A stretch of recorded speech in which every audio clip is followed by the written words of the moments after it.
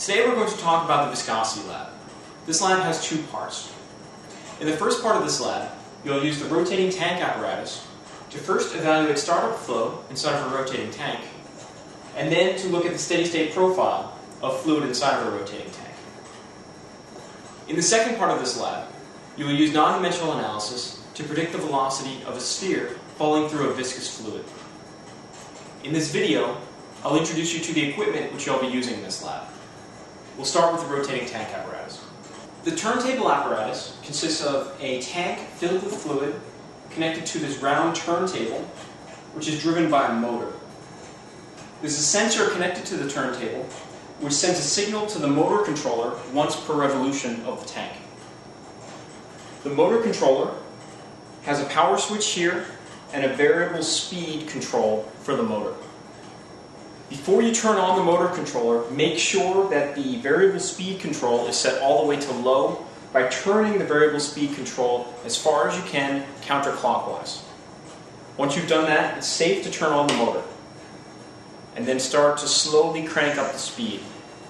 Now be careful that the speed doesn't get above about 80 RPM, where the fluid in the tank will begin to fly out and spray all over the place.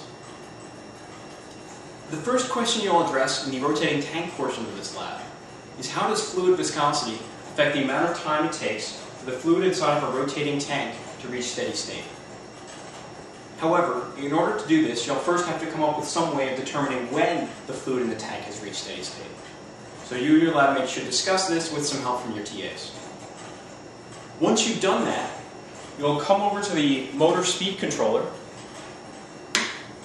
and starting from a condition at rest, and using a stopwatch, you'll time how long it takes for the flow in the tank to reach steady state. And then you'll again time how long it takes for the fluid in the tank to go from its steady state condition back to rest. You'll repeat this for several different fluids, and using that, you'll be able to compute the viscosity of one of those fluids. You'll use that viscosity in a later portion of this lab. The second thing you'll look at in the rotating turntable portion of this lab is the steady-state profile of fluid inside of a rotating tank. To do this, you'll use a strobe light which is connected to the motor controller. It's helpful to have the room lights dim or even off completely to complete this portion of the lab. What you'll see is that once per rotation of the tank, the strobe will project an image of the fluid inside of the tank. And so what you'll do, with the help of your lab mates, is trace out the profile of fluid inside of the rotating tank.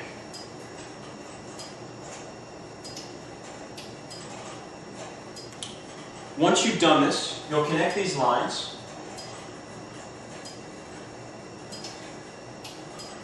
and then with your lab mates, you'll devise a way to take measurements of this profile, and using those measurements, compute the rotational velocity of the turntable. You'll then compare this computed rotational velocity to the actual measured rotational velocity by the speed controller. In the second portion of this lab, you'll be measuring the terminal velocity of spheres falling through a viscous fluid. Behind me are two clear PVC pipes, one filled with corn oil, the other filled with SAE 10W30 motor oil. What you'll do is first, using three different types of spheres of known density,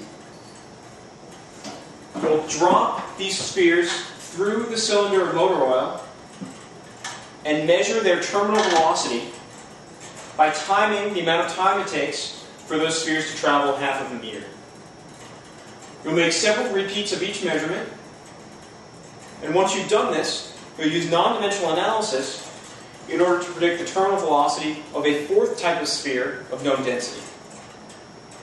Then, you'll measure the terminal velocity of that fourth kind of sphere. In the last part of this lab, you'll use non-dimensional analysis to predict the terminal velocity of one of these four types of sphere in a fluid of a different but known viscosity, in this case corn oil. Once you've made your prediction, you'll take measurements of the terminal velocity of that sphere in corn oil and compare those measurements to your predictions. That's the end of the viscosity lab. Again, if you have any questions, please ask your TAs, and thanks for watching.